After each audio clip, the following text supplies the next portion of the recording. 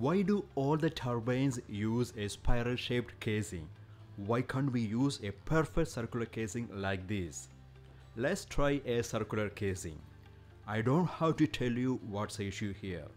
The runner of the turbine sits here. For a circular casing, the runner blades in this region are getting a very low amount of water flow.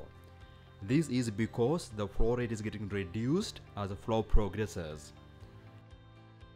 Here is the result of the spiral casing. Beautiful. All the holes are producing water just of almost the same speed. The runner would be quite happy here.